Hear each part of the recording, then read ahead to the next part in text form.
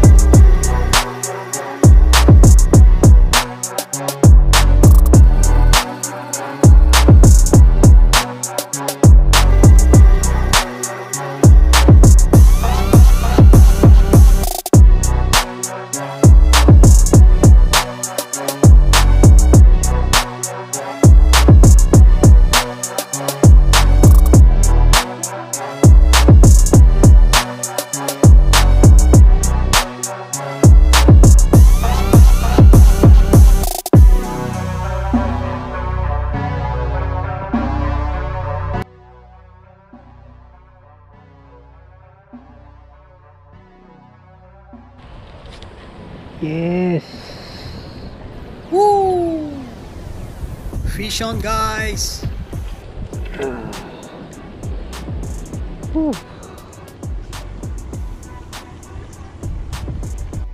It's a Bream baby goat, strike one.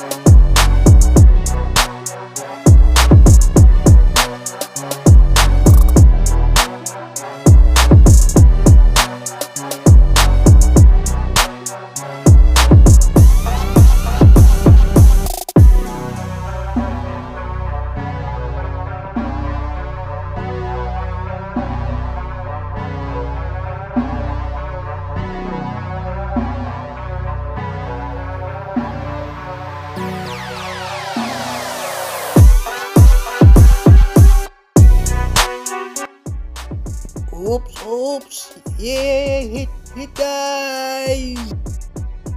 Baby goat strike again. Woo!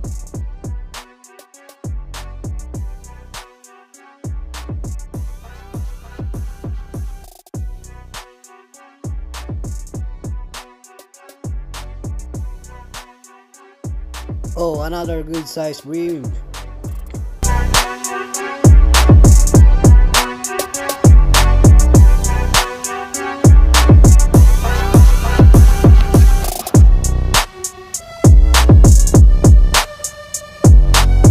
Yes, another good size bream.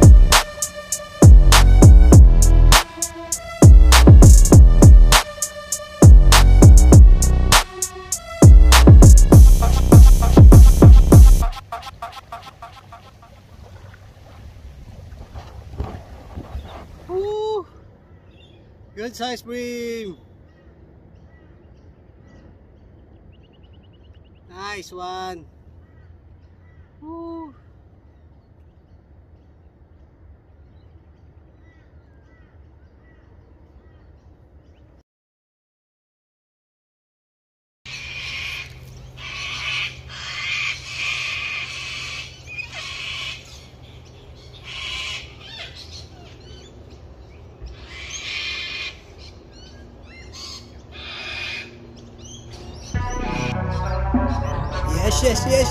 Yes. Hit again. Woo!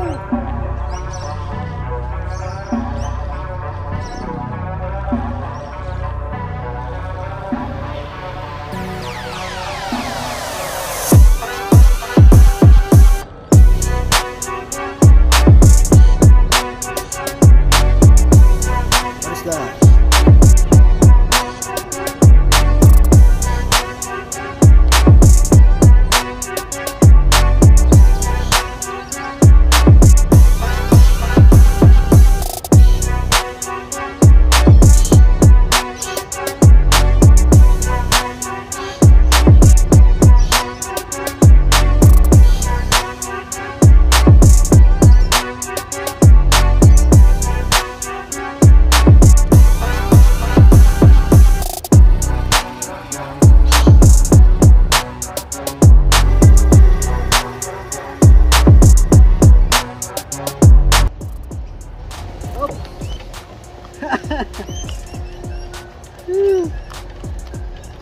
Susukatin natin.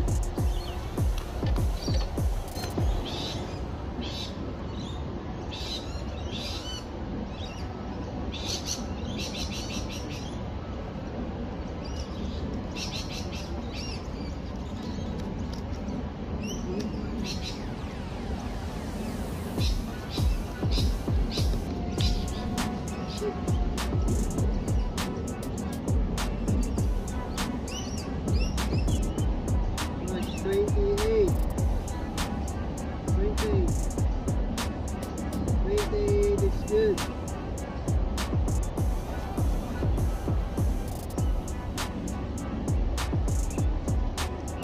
It's 28 centimeter, so it's good size.